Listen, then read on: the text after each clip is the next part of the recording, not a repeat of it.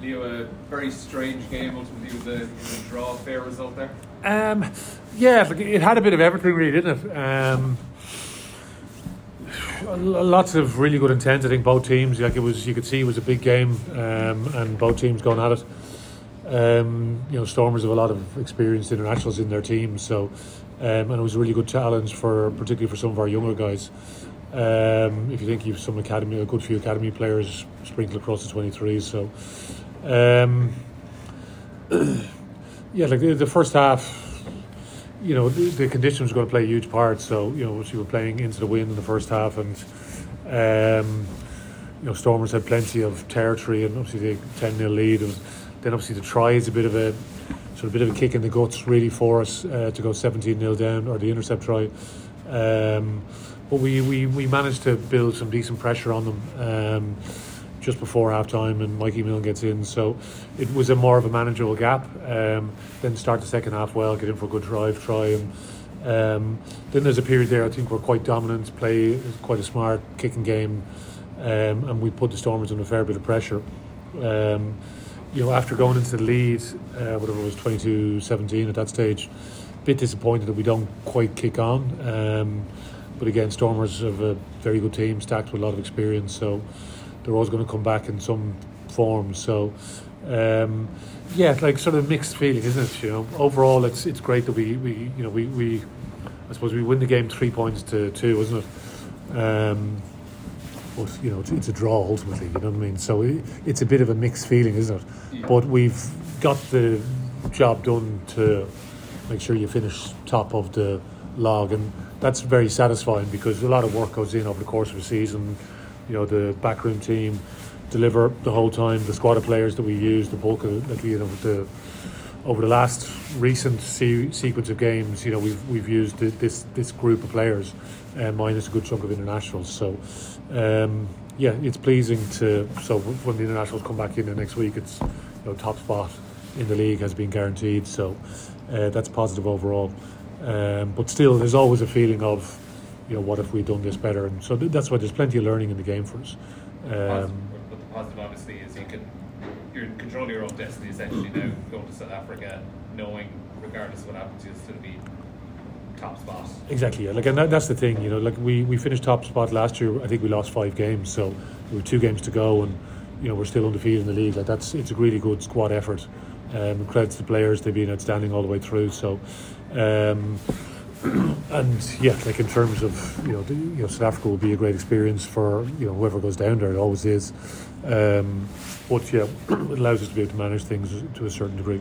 And just a word then down on the far side, there's a breakaway, and it's an incredible cover attack from Kieran Frawley, and Rob Russell comes in and gets a penalty, and 2 minutes later you're up and score a try. It's a massive swing in the game. Yeah, I'm not sure I've ever seen a loose head prop intercept and then the team got it into the field nearly, but it was a great, amazing scramble, from a number of players to get back, make the tackle, make the next tackle, and get in the poach then, and off the back of that then you with a penalty and you're able to clear your lines and build some pressure back on Stormers. So there was lots of moments like that in the game from both teams. I think it's fair to say both teams scrambled incredibly well, and it was good. 2 proper teams going at it.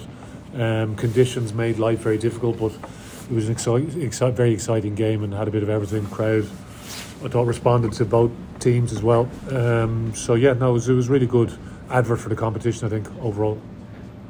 Leo, you sort of alluded to the gut punch of the intercept try there. The Stormers put you guys under a lot of pressure with that rush defence. Were you at any time concerned that they were getting away with a bit of offsides?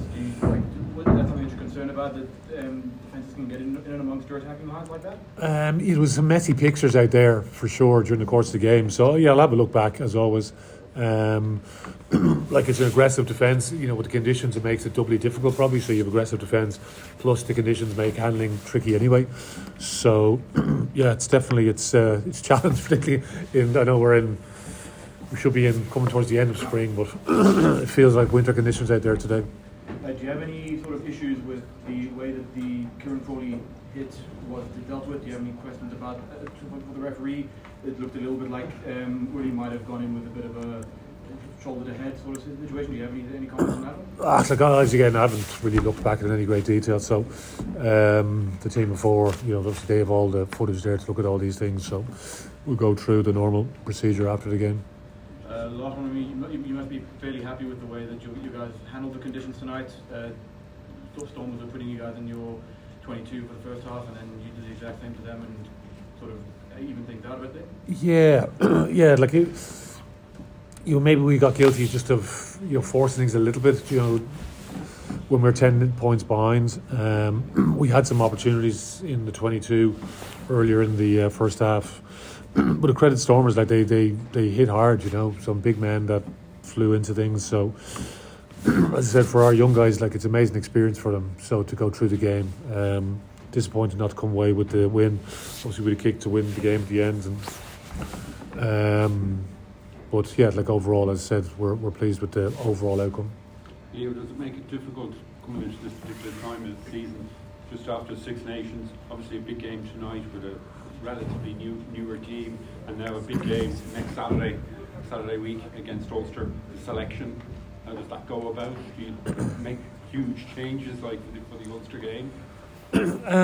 Yeah, well, we'll see how everyone pulls through. The main thing is, it's almost like there's you've a very competitive group there. So, as I said yesterday, like it's a positive dilemma for us to have. And yeah, it means a lot to the players. It means a lot to the players to be involved in the games. It was great to see the response that that we got from the crowd. And we'll watch Ulster how they get on against Bulls tomorrow night. And yeah, like there's something very special about the Champions Cup, isn't there? Like European competition. I know South African teams in there now. So with the Champions Cup, it's the South African team just add another layer to it, don't they? Because you can see the quality of teams that they have. But yeah, no, we're down the Aviva next week, and I believe there's a few tickets still available. But yeah, we just hope it's a great occasion, really. And for our guys, it's just enjoying the week together. I said coming back together, it's as one group. And yeah, no, we're really excited about the challenge.